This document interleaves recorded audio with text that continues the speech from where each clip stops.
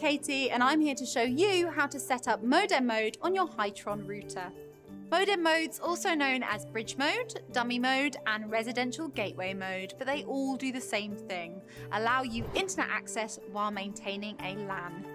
The most common use we see is when customers have their own router and just want to use ours to access the internet. Before you start, it's important to know that entering modem mode will disable almost all features on your router. Most crucially, Wi-Fi, NAT and DHCP. You'll need to make sure these are provided by other equipment on the LAN.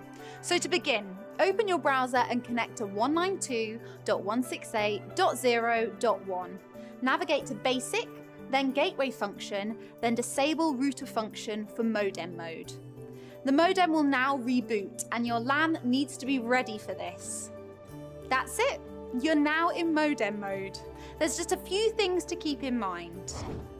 Firstly, only one port will work at a time. It can be any port, which means any additional equipment will need to be plugged in through your own kit. If you ever change or unplug either end of the cable, the router will need to be rebooted.